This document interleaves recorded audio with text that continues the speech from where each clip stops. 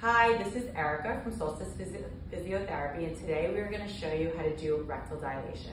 Please consult with your provider before doing this technique, especially a pelvic PT.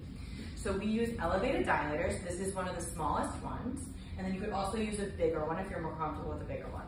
When we put a dilator in rectally and we teach a patient how to do it, we use water-based lube. In particular, we use slippery stuff.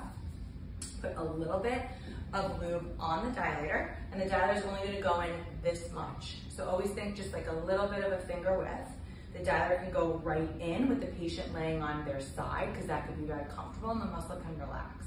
Once the dilator goes in, the patient can take their hand. This is Claire. Claire, take your hand, and then you can actually move the dilator up a little bit over the muscle and then below.